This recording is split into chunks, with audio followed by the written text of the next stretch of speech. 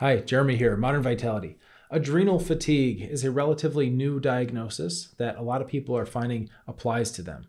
And with this, you have a lot of chronic stress, you've got a history of that, you've often got a history of inflammatory processes, sometimes abuse and trauma factors in.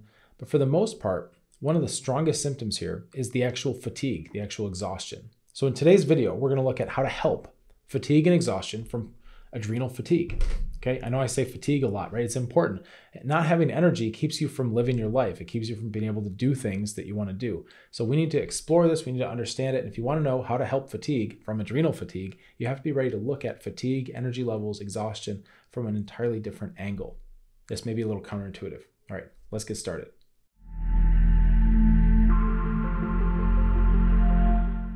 So the thing to understand about fatigue and many, many other symptoms. Okay, this is, by the way, this is a whole paradigm that we have in Modern Vitality. The way I think about this stuff, I hope it helps you, because not just fatigue, but all these other symptoms, you want to start to look at them in terms of, what is my body trying to tell me?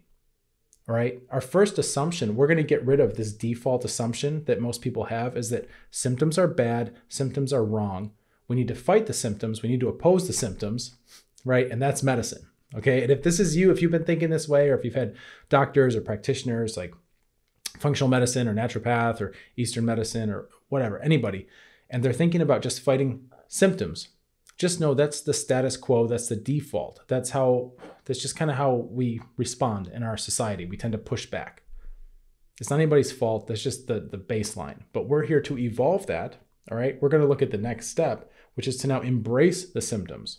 And I know this is a bit of a taboo topic, because if the symptoms are so painful or they suck, or they're stealing your quality of life, why do I want to embrace them?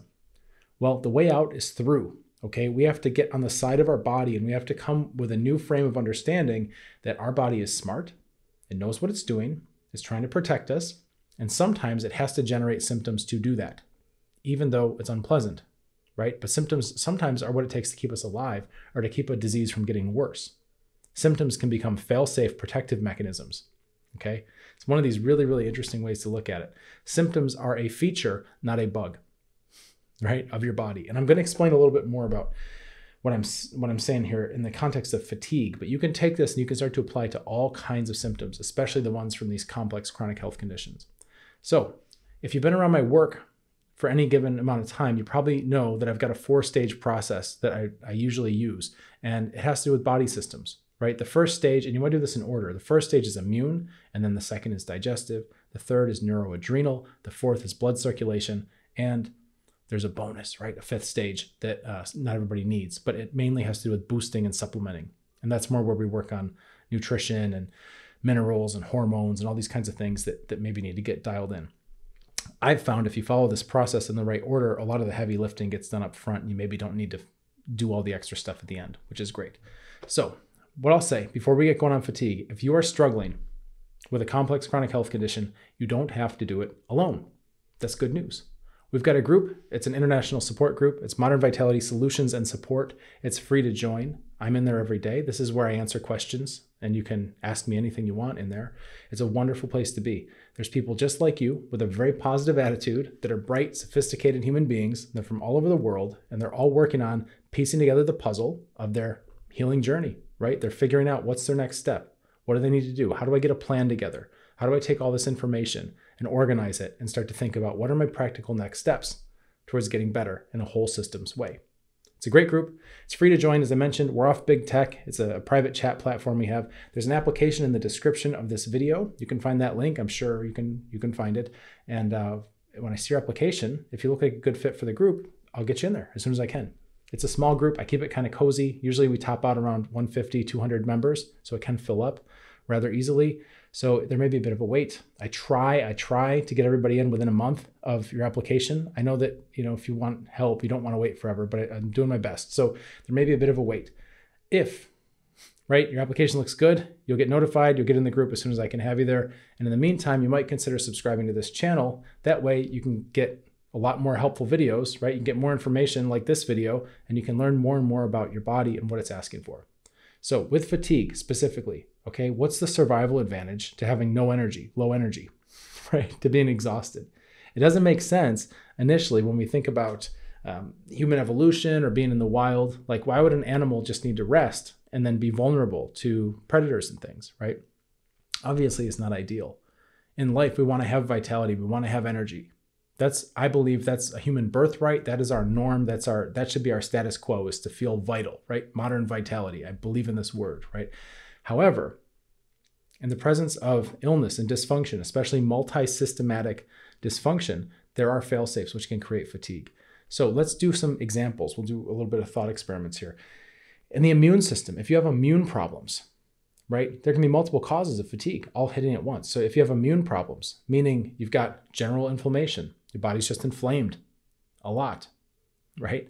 Oftentimes that generalized inflammation, by the way, isn't just your immune system's dumb and doesn't know what it's doing. It's usually trying to figure out how to handle some kind of hidden pathogen.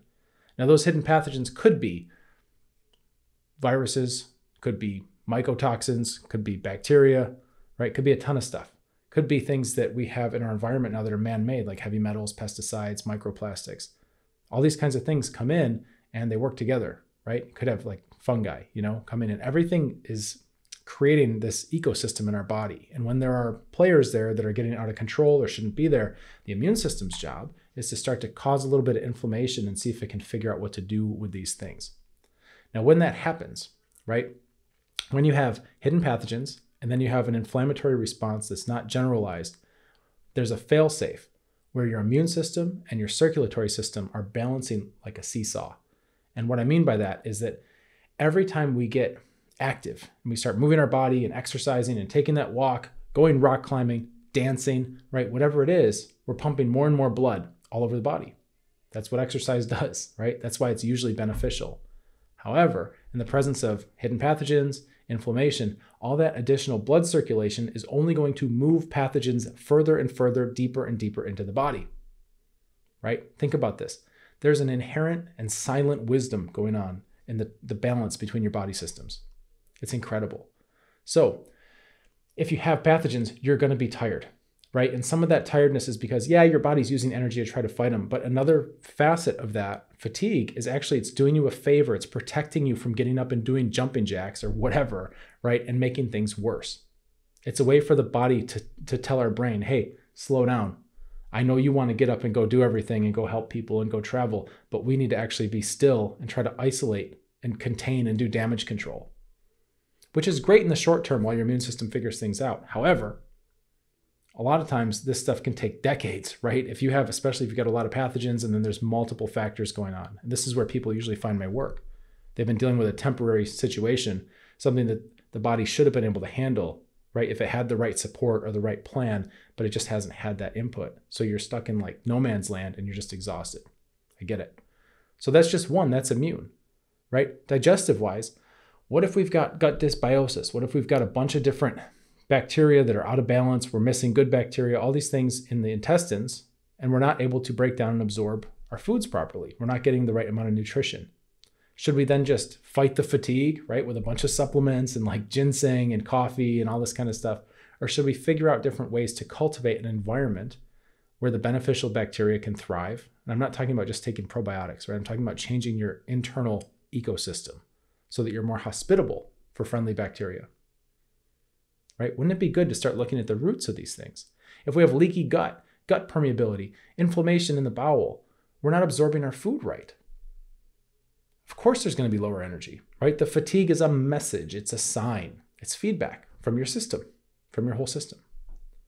I'm keeping this brief, by the way. We could geek out on all these topics, but I'm trying to just give you an overview, right? Stage 3, neuroadrenal, stress, right? If you don't have good stress outlets, good stress management, healthy boundaries, right? Strong relationships. I know this is going to be kind of controversial, but some people are very empathetic, like they're empaths. They're empathic and they feel a lot.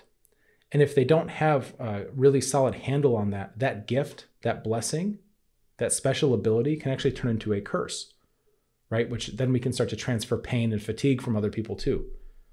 Really wild. You've heard of energy vampires and things like that. You have people in your life that are like sucking chi, right? Sucking juice out of you and you feel it. You can start to feel low. This is just one factor, right? Just one of many. So we need to make sure that we're looking at these different systems. The fourth one, blood circulation. if we're not getting good blood flow, if we have cold hands and feet, right? Something like that, where you're not getting good circulation and you know it, or you have a lot of swelling, you're holding on to a lot of water. This happens a lot with pathogens because they come in and they kind of like sabotage some of the parts of our body that control fluid metabolism so they can have more of a swamp to live in because they like that. That's where they like to party and breed and all this stuff, right? They try to make us more soggy. If that's happening, you're not getting good circulation, you're not getting good flow, and then you're going to have, of course, less nutrients being delivered to your cells, which means less energy, which means fatigue. Okay, those are just the first four. I told you there's like a bonus stage 5. We don't even need to get into that for this video. This is enough to think about, right? This symptom, one symptom, fatigue, exhaustion, can come from 4 separate body systems being affected. And most times, it's actually not just one of the 4, right? How do I know which one it is? It's probably not one. There's probably multiple. I mean, by the time people come into this world, to my world, it's a really good bet. They've got varying levels of dysfunction in multiple body systems, because that's how our body works. When one system starts to go out, other ones start to compensate for it. And then there's a problem there and a problem there. It becomes kind of a chain reaction and can turn into what feels like a vicious cycle, catch-22, right? This is really, in terms of root causes, it's really interesting to start thinking about like root causes, not the one root cause. Because when we look for the one root cause, we wind up with these silver bullet kind of prayers of therapies and things that we can put a lot of expectation into, we can get our hopes up, but it's just like one thing looking at one potential cause. We really need to zoom out and take a whole systems look at how all these 4 systems are influencing each other. And if we have problems there, how do we then go about creating an order of operations so we know where to start? Well, don't worry, I did that for you, right? It's stage 1, stage 2, stage 3, stage 4. We have this process, right? These are the kinds of things that we expand on within our group. I've got a whole vault of videos in there, interactive videos. You can get to know your own body systems in a little bit different way and start to figure out what might be the next plan for you, the next step, like what makes sense, what feels right in terms of how you're going to start to interface with your body and get it to a place where it doesn't need to generate fatigue to protect you anymore. It's really quite interesting. We have the mitochondria, right? These tiny little pieces, right? These organelles in our cells. And you've probably heard about mitochondria, right? If you're online researching your health condition or you're in forums asking people for like, what's worked for you? You've probably heard somebody talking about mitochondria. And mitochondria are seen as the powerhouse of the cell. They create the energy, right? But that's not the whole story. In fact, there's a lot about mitochondria that we're learning now that's really makes it a lot more complex than we initially thought. It's not just like a battery in the cell. The mitochondria also detect the cellular environment, and they can tell if something's wrong or something's amiss. And what that then helps them do is they can determine if they should create energy or not. So imagine just for like the stage 1, right? You got hidden pathogens, you got inflammation, all these things going on. The mitochondria can feel that, and they know, oh, we better not make too much energy, or the genius upstairs is going to start doing jumping jacks and circulate these pathogens all over the place. We actually should close energy production down so that the brain feels tired and doesn't go sabotaging things so we can contain this, right?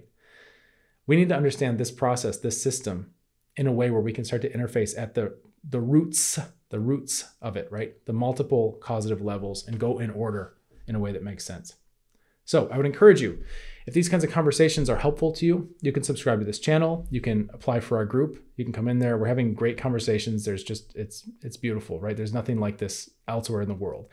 And I hope that this video helps you understand fatigue, exhaustion, and what your body is trying to tell you. All right, let's get you feeling better. Cheers.